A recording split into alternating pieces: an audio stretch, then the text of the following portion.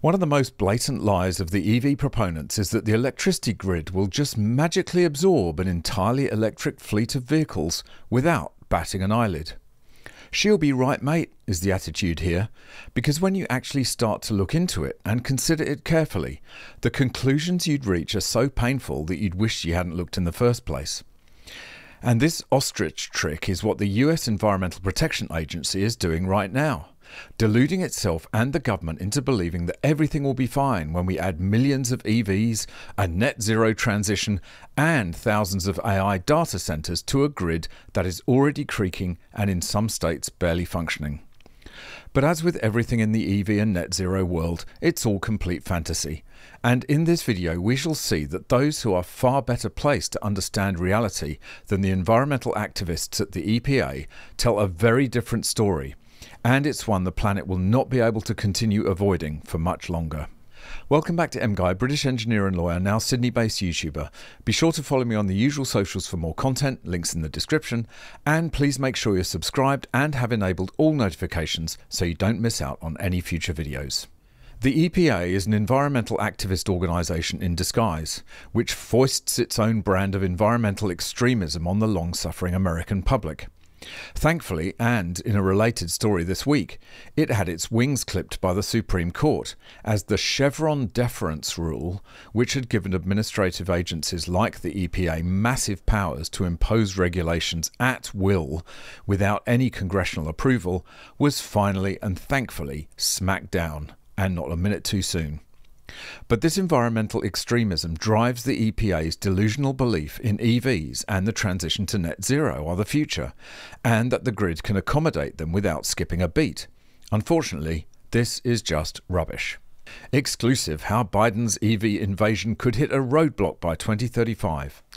The Biden administration's EV invasion by 2035 could hit a roadblock with America's already stressed power grid, experts have warned.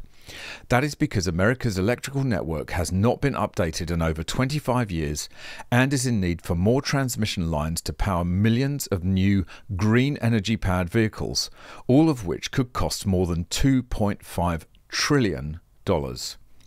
The demand for power will account for about 1/3 of electricity growth within the next decade, as Princeton University projected the nation will use up 3,360% more electricity to meet the president's goal.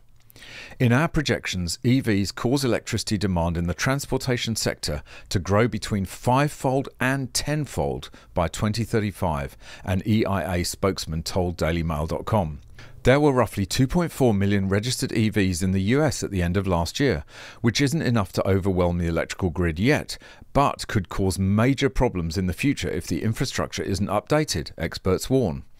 The International Energy Agency's Global EV Outlook predicted that EV sales could reach 17 million in 2024 and projects that electric vehicles will likely account for half of all cars sold by 2035. Ah yeah, but this is all just scaremongering, isn't it, by a bunch of Luddites and technophobes. Oh wait, what's this? IEEE Spectrum, a publication of the Institute of Electrical and Electronics Engineers, published a report on EV transition in 2023 that found that 8,000 power generation units and 600,000 circuit miles of AC transmission lines will need to be replaced or improved by 2035.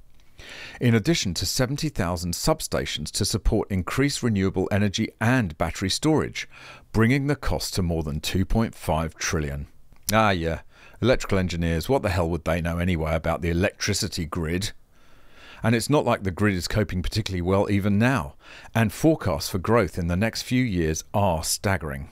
Electricity demand in states like Georgia has surged to record highs, ranking it among the top 10 states for total energy consumption. In 2022, Georgia Power projected the state would see an energy demand growth of 400 megawatts for all electrical needs between 2023 and 2030, but it revised its estimates for the next 7 years, stating it will see a growth of 6,600 megawatts, 17 times more than its previous forecast. The Arizona Public Service has also projected it will max out its transmission capacity before the end of the decade. A 2023 study by the California Public Utilities Commission revealed that the state will need to spend $50 billion by 2035 in electric grid updates to meet its EV targets. Last year, the total electricity demand in the US was 3,800 billion kilowatt hours, but that number is expected to grow to between 4,200 and 4,300 by 2035, with EVs accounting for about one-third of the total growth, the EIA reported. We'll come back to the EPA's response in a minute, but in a related story, it transpires that EV charging stations are struggling to get the electricity connections they need. Grid utility limits are biggest barrier to commercial EV charger deployment, Zeni survey. A majority of EV charger developers and operators say they've run into roadblocks when trying to access power from the grid. 75% of electric vehicle charging station developers and operators say electric grid limitations present a significant barrier to deploying commercial EV charging infrastructure, according to a survey released 13th June by Endeavour Business Intelligence and Zeni, an EV charging and microgrid design services provider. A large number of Zeni's clients have been unable to secure the energy they need for their projects and have resorted to installing fossil fuel-powered generators to run their chargers, according to Michael Stadler, Chief Technology and Marketing Officer at Zeni. Most developers of EV charging infrastructure have had trouble securing electricity for their projects in recent years, Stadler said. Electric grid limitations topped Zeni's survey of EV charging developer pain points for the second year in a row. Zeni first launched the annual survey in 2023. Would-be EV charging station developers have increasingly found that they are unable to procure adequate electricity from utilities, Stadler said. Many have been unable to get information they need about the grid's capacity from utilities in a timely fashion, and some regions have seen electricity prices spike above economic levels, Stadler added. Time of use rates and power charges are a really big problem, he said. If you end up paying more for electricity than gas, then something is wrong. Yep, that will be those demand charges kicking in, which add a huge financial penalty if you exceed your maximum power draw at any time during your billing cycle, even for a few minutes.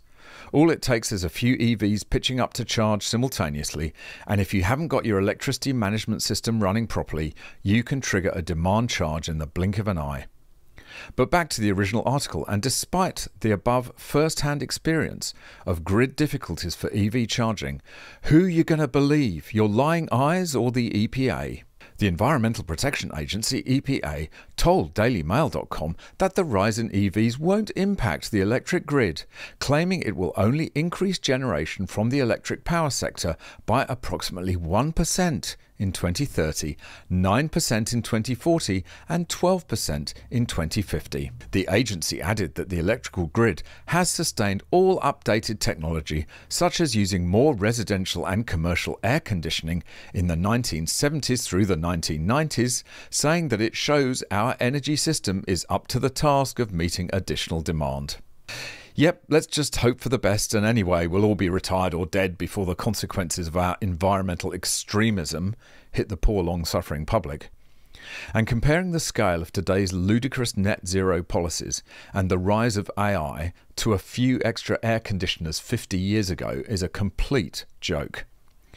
As usual, the reality is that grids are struggling already for many reasons, including the unpredictability of renewables and the retiring of reliable gas and coal that, in the past, could be used to keep the grid stable.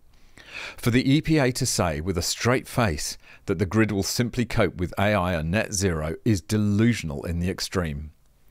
It looks like the worst of both worlds will collide, with unreliable renewables being pushed at exactly the same time as massive demand for electricity increases. So we should be prepared for blackouts and electricity shortages in the years to come, unless governments around the world open their eyes and come to their senses.